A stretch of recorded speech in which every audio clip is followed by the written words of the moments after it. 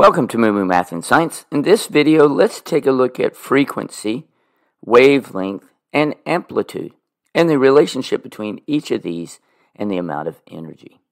We'll fill out this chart because I think it'll help organize this material. At the top of the chart will be high energy, and at the bottom will be lower energy. When energy is high, frequency will be greater. Frequency is the measure in hertz, and is the number of waves that pass a fixed point in a second.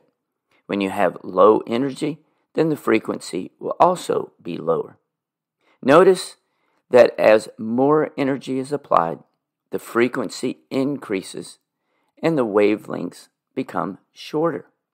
So let's take a look at wavelength and energy. Wavelength is the distance from crest to crest or trough to trough. As energy increases, the wavelength gets shorter and the frequency increases.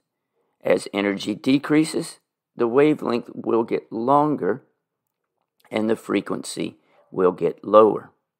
Now let's take a look at amplitude.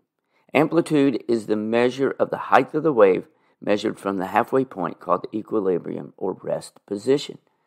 As more energy is applied, the amplitude increases.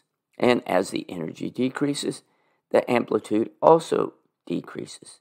In general, there is no relationship between amplitude and frequency and wavelength.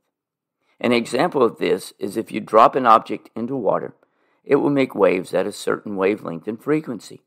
If you drop a larger object into this same body of water, the waves will be taller but will travel at the same frequency and wavelength.